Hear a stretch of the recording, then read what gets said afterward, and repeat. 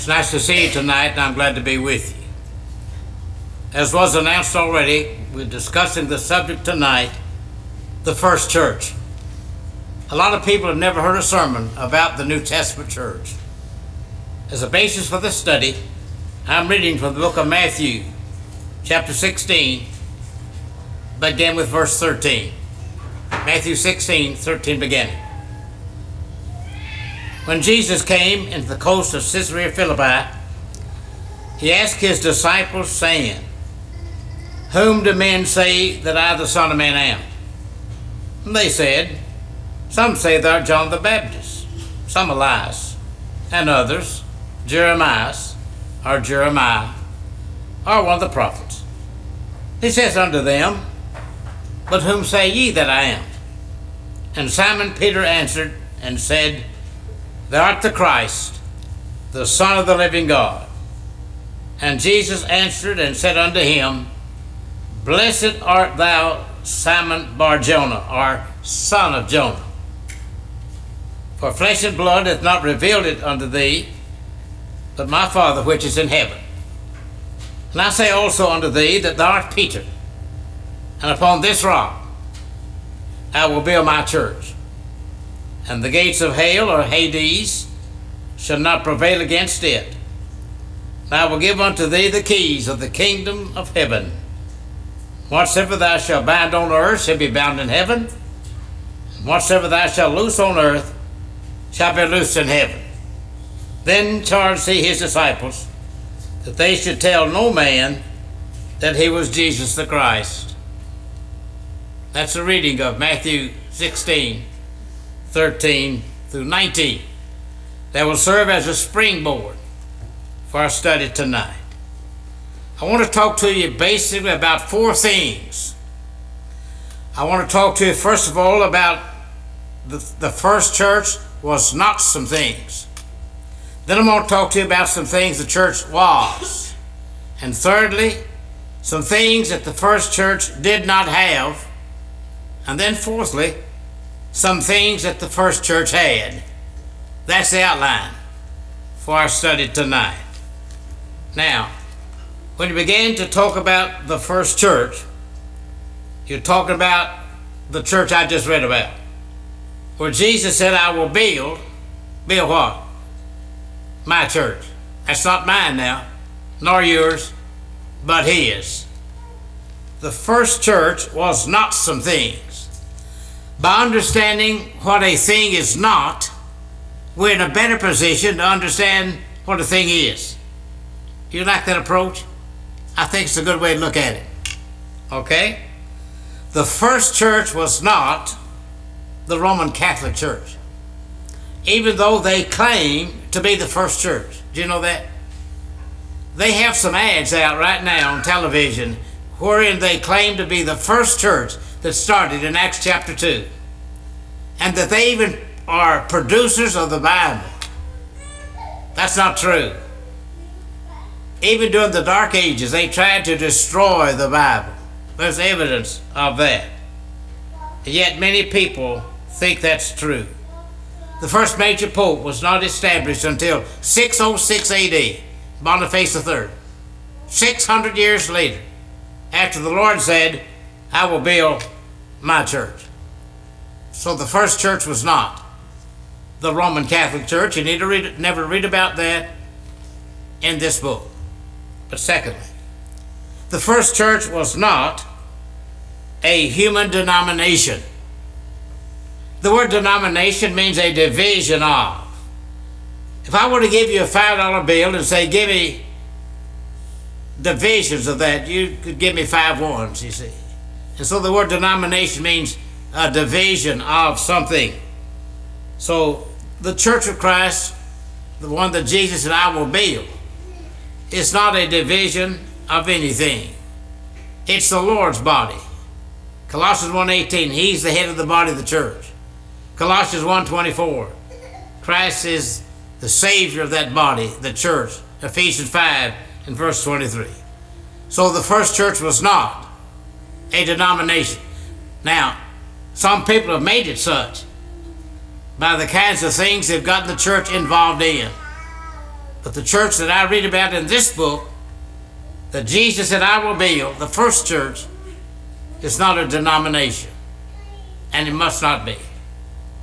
Also, the first church is not a political organization. God has ordained government separate from the church. Like you read in the book of Romans in chapter 13, in the first 7 verses, he said, let every soul be subject unto the higher powers. That's the government. There is no power but of God. The powers that be are ordained of God. We may not always like the men that are in power, but we need to respect the office.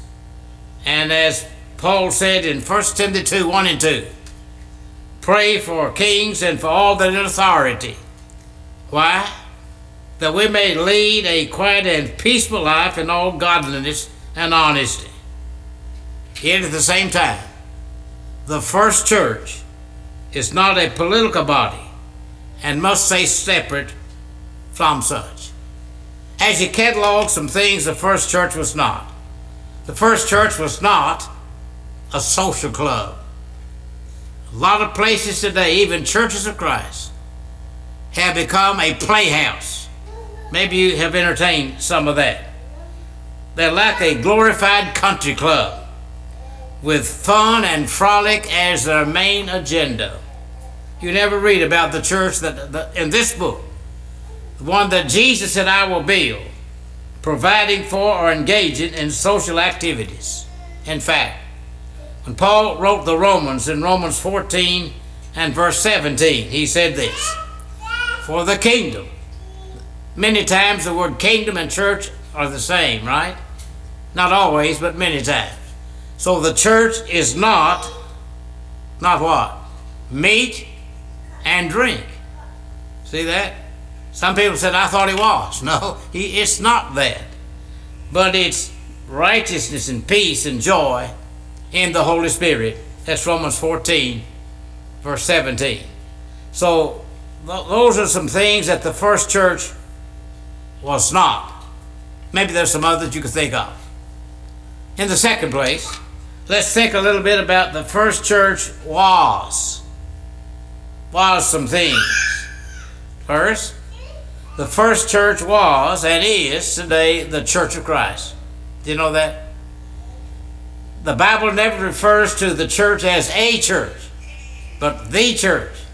Like Acts 8, Saul made havoc of the church, which identifies the first church. In Romans 16 and 16, Paul writing the Romans said, the churches of Christ salute you. That identifies the first church.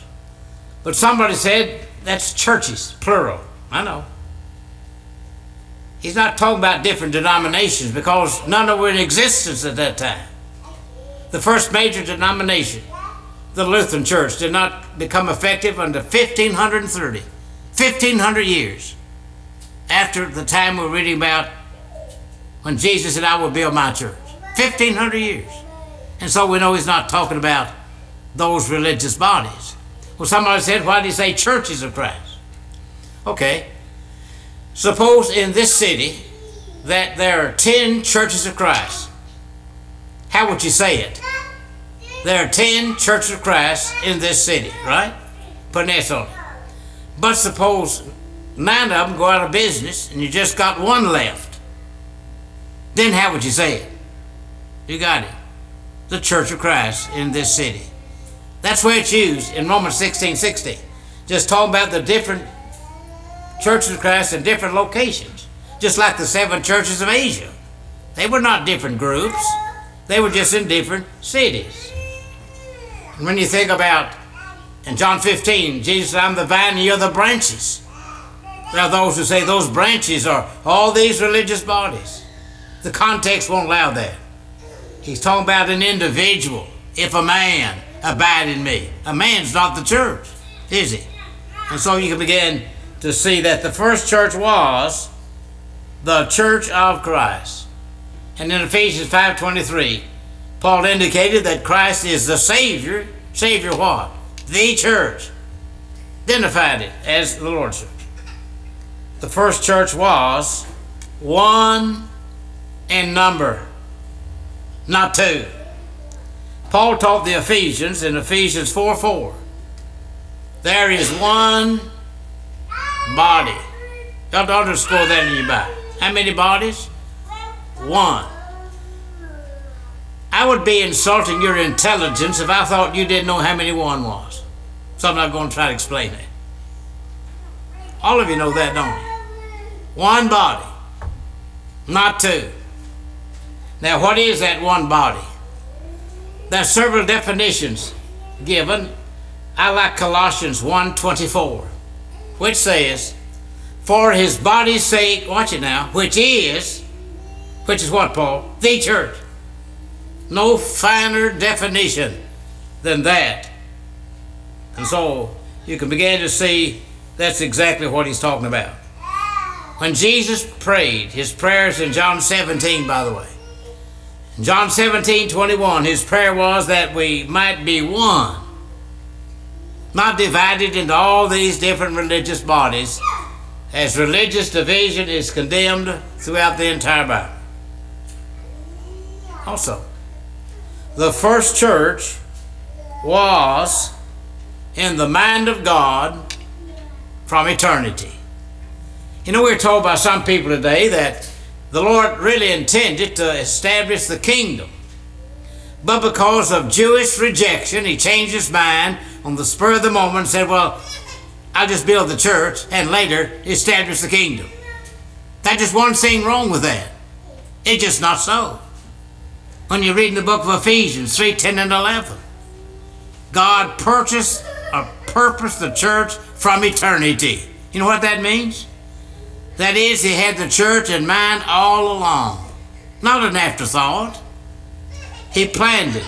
And when you read the prophets, like Isaiah 2, Micah 4, Daniel 2:44, Daniel 7:13-14, and other places, you read about those prophets prophesying the establishment of the Lord's church, which shows beyond a shadow of a doubt that God had the church in mind from the beginning.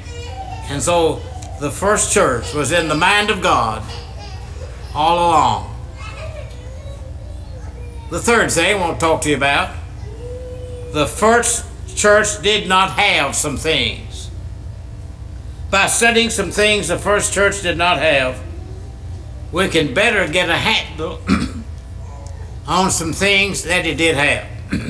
What are some of the things that the first church did not have? First, didn't have any reverence. You ever read about any of the apostles being Reverend John, Peter, or Paul? No, just Peter, James, and John. I expect if you looked around this town, you'd find a lot of signs where the preachers are called Reverend. Do you think? Some of them are not happy with that. They want to be called Right Reverend, or Monsignor, or some other title. You know the word Reverend is only found one time in the entire Bible. In Psalm 111 and verse 9. Not talking about a man. Talking about God. Holy and reverend is his name. No man has ever been called reverend, and so the first church did not have any reverence in it. When you come to Matthew 23, beginning with verse 8 through 9, he talks about not being called different things, and in the process, don't be called father. Somebody said, well, you call your dad that, don't you? Yeah. You know why we do that? Because Paul did that, and when he talked about the child-father relationship. Children, obey your parents in the Lord, for this is right. Fathers, provoke not your children around. Ephesians 4:1-4. That's scriptural. But in Matthew 23, when he said, call no man your father, he's not talking about a child-father relationship, but in a religious sense. Call no man your father upon the earth. I like what Job said about it. In the book of Job, chapter 32, verse 21 and 22. You know what he said? Let me not what? I pray you accept any man's person. Listen to this part of it. Neither let me give flattering titles unto man. For I know that if I give flattering titles, my Maker would soon take me away.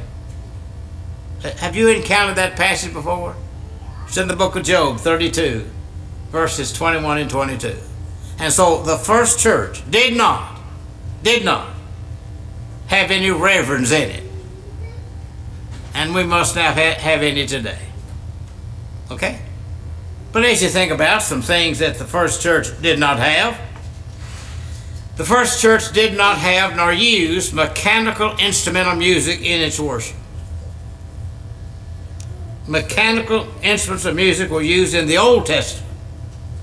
And the reason for that was God commanded that 2 times. In 2 Chronicles chapter 29 and verse 25, it was a commandment of the Lord. In Psalm 81, 1-4, a commandment of God. That's the reason they used them in the Old Testament. We don't live on the Old Testament. It was nailed to his cross. Colossians 2:14. We're discharged from that old law. Romans 7 and 6.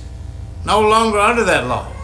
And so you can't go back and try to bind things of the law of Moses on the New Testament church.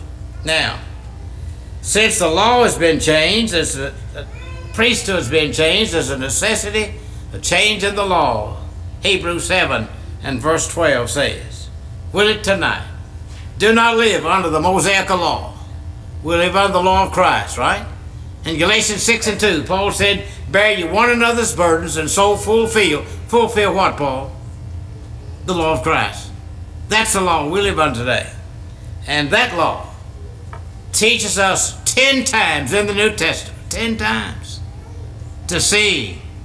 Are you aware that there are 10 scriptures in the New Testament that tell us to sing? Matthew 26:30.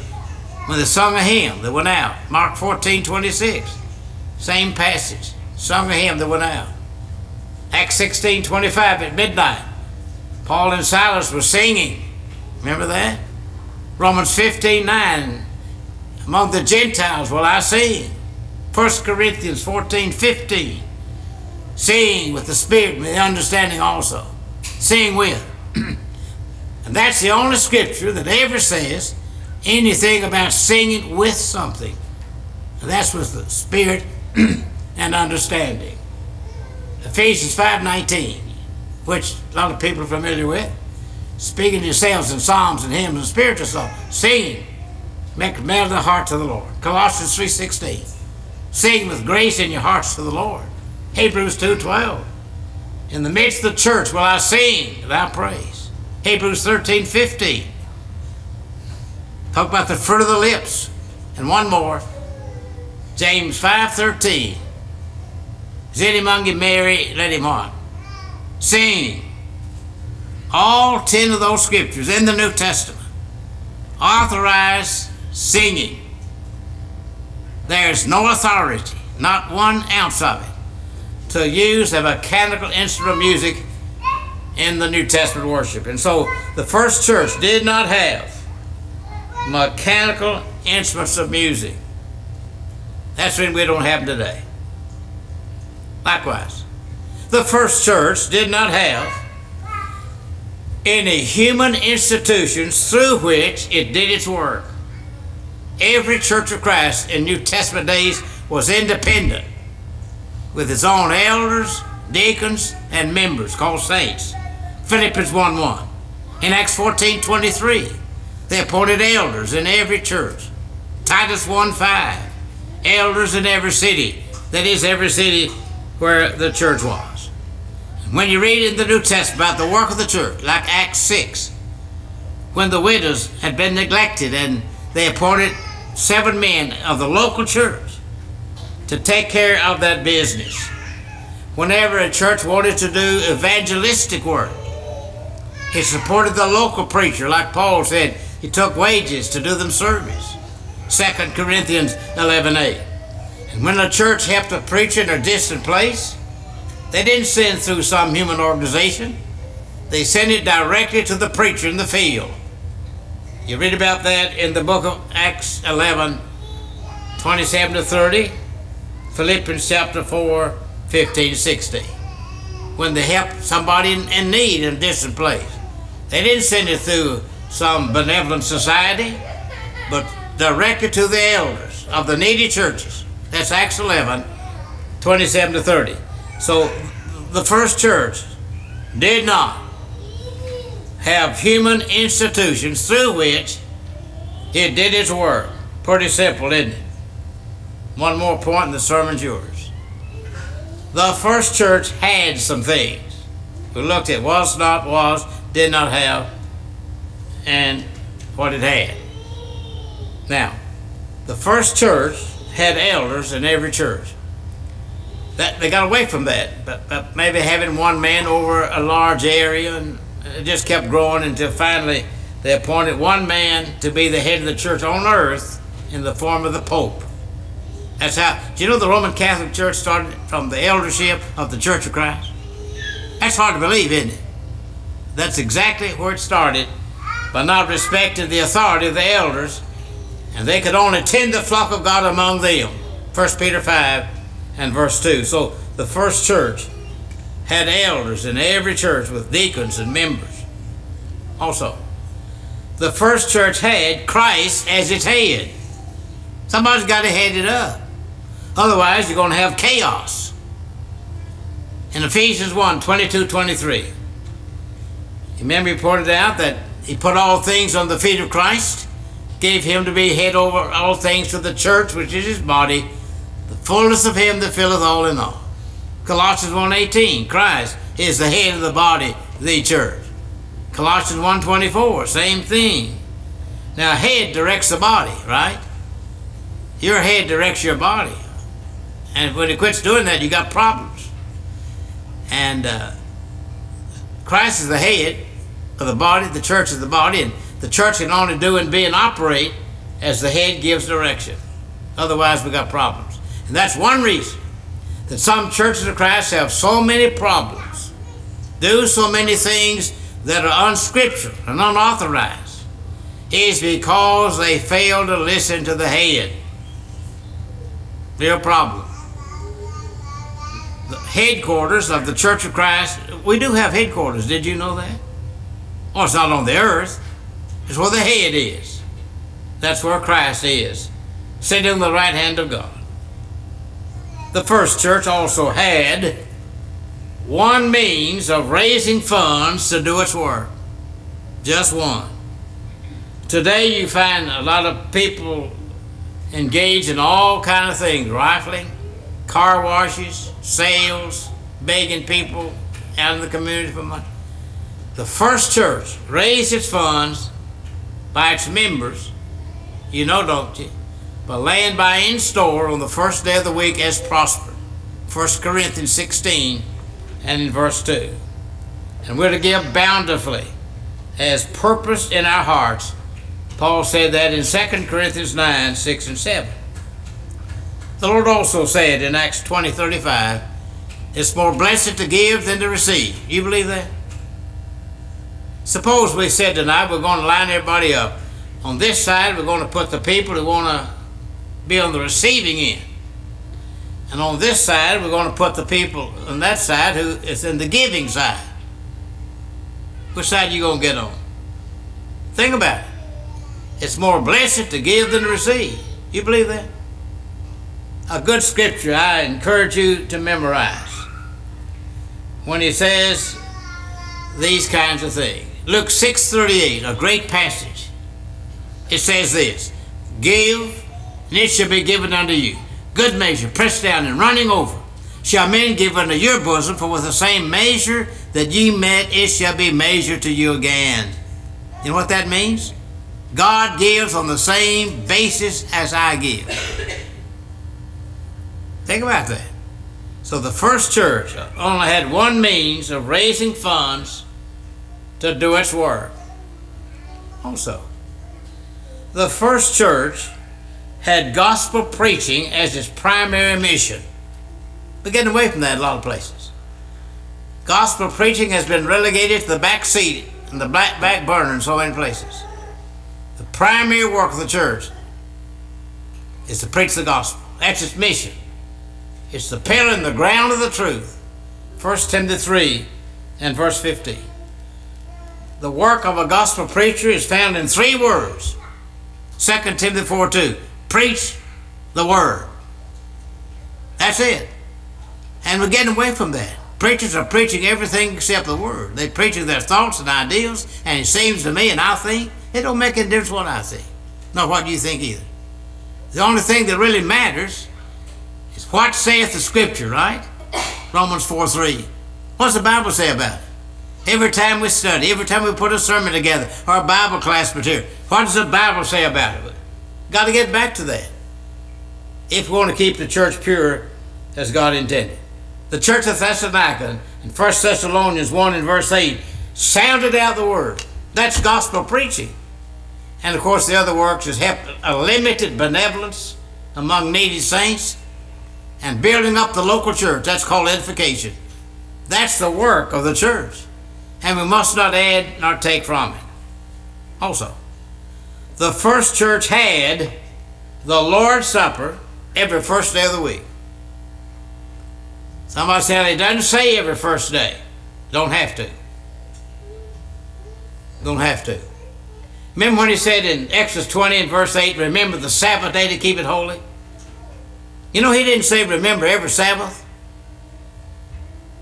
You ever wonder why? The Jews knew that every week had a Saturday. Didn't, right? Came every week. And Christians knew that the first day of the week comes every week. And they met on the first day of the week to break bread, Acts 20 and verse 7. How often do you remember your birthday? Well, until you get to be about 40, about once a year, right? Why not twice a year? Don't come twice a year. I saw a sign at a restaurant that said, the Lions Club meets here Tuesday at 6:30. Why didn't it say every Tuesday? The Lions know every week has a Tuesday. Well, don't have to say that. And so when the Lord said they met on the first day of the week, by apostolic approved example, they met every first day. There are people today that meet all kinds of time. There's one group that meets once a year, the Jehovah's Witnesses, because the Passover, they think it's once a year, of course, and they will observe the Passover when the Lord's Supper was instituted.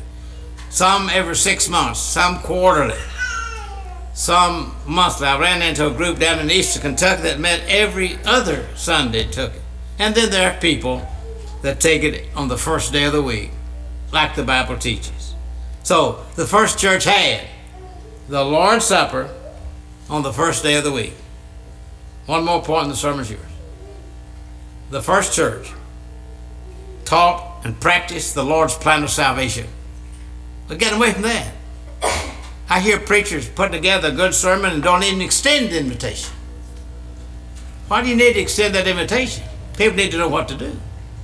Suppose you preach a good sermon and you got a visitor, never been in a service before, and he decides, I want to do what the Bible says. He comes up here and he don't know what to do. You haven't told him. The plan of salvation needs to be taught every service, don't it? To hear the gospel. Faith comes by hearing, Romans 10:17. Believe that Jesus Christ is God's Son, John 8:24, or die in your sins. Repentance is required of all men everywhere, Acts 17:30. The confession must be made, and it's a simple one. Like the eunuch said in Acts 8:37, I believe. Believe what? That Jesus Christ is the Son of God. That's the confession that must be made in those words. Sometimes I hear it not done that way. I hear the preacher may say, you believe that Jesus Christ is the Son of God? And the fellow may say, Is that making that confession? Think about that. The eunuch said, I believe that Jesus Christ is the Son of God. And then Jesus said, he that believeth and is baptized shall be saved. Mark 16:16. That was taught in New Testament days. Every case of conversion, the book of Acts, from Acts chapter 2 through 19, involved men hearing, believing, and obeying the gospel. And the church today that claims to be the Church of Christ need these things, right? Without addition or subtraction. Thanks for listening so well. But should you be in this audience and you need to make response, we stand ready to help you. Daniel's here to help you make the good confession, to baptize you. If you need to be restored, by repentance, confession, and prayer. We invite you to come while we sing.